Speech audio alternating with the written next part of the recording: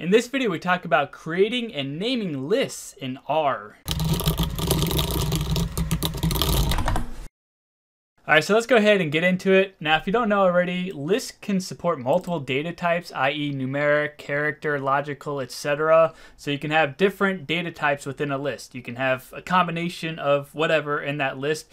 Conversely, if you had a vector or a matrix, like you can only have one data type in a vector or a matrix. If you try and put different data types in a vector or a matrix, R is going to automatically convert it to all the same data types, so you can only have either numeric or character or logical or whatever it might be in that vector or matrix. So that's the difference right there, or one of the differences between lists and vectors and matrices is the ability to have multiple data types within a list.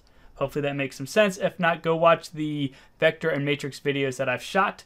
But also, you can have lists of lists. You can have lists with vectors in them. You can have matrices. You can have numerics. You can have characters. You can have a whole bunch of different stuff inside of one list. So they're very flexible, and you can add a lot of stuff to them.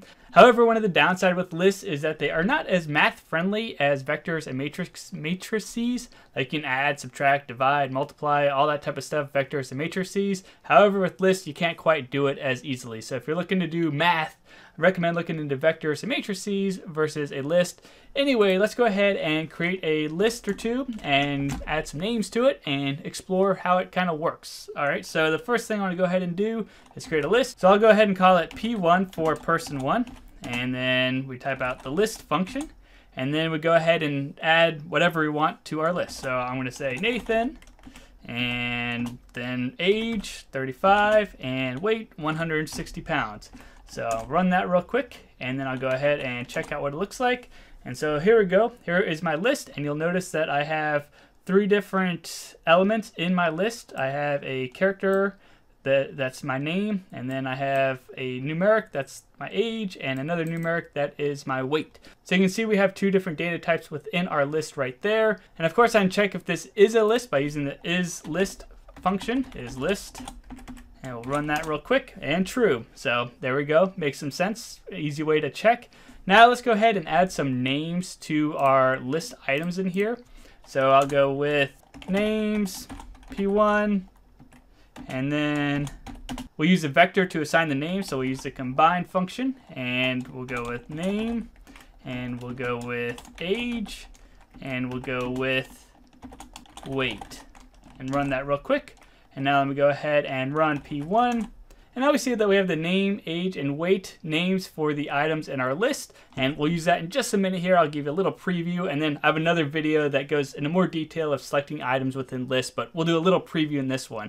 All right, let's go ahead and move on down here and create another list real quick, where we can go ahead and assign the names as we create the list. So we'll do that real quick. We'll do P2. And so that's person 2. And then we'll do our list function. And then we can go ahead and do name equals to, let's say Chris. And you'll notice that I'm not wrapping parentheses or quotations, around the name here. I'm just typing it out, and then I wrap the quotations around my value, the actual name that I'm using. And then I'll go ahead and throw a comma in here, and then do age. And we'll say that this Chris guy is 32, and then we'll do weight. And we'll set that equal to 180 pounds. I'll go ahead and run that real quick. And then if I go ahead and look at my P2, I see that I got name, Chris, age 32, weight 180. So we can set the name right there when we create our list. So that can be handy instead of doing 2 different functions to create the list and then set the name, right? So this kind of simplifies the process here. Now real quick, let's go ahead and pull some information out of our list. And again, I have another video that goes into more detail, but we'll keep it simple just to give you a little taste of what's to come. So P1, and then we can use this $sign. You notice that we have $signs and then the name of the element in our list. So let's go ahead and use name here, name, and we get Nathan right there. All right, cool. So we can use the name of the list, a $sign, and then the name of the element in our list to go ahead and pull that value forward. So let's do P1 and weight. Run that real quick. And we get 160 right there. Same concept, of course, with P2, name, And we get Chris right there, and so on. So that's how you create lists in R and give them names, and then how to quickly navigate to certain elements within those lists. That's it for this video. Hopefully you found it helpful. If you did, I appreciate any sorts of likes, comments, subscribes, anything like that. And I hope you have a great rest of the day.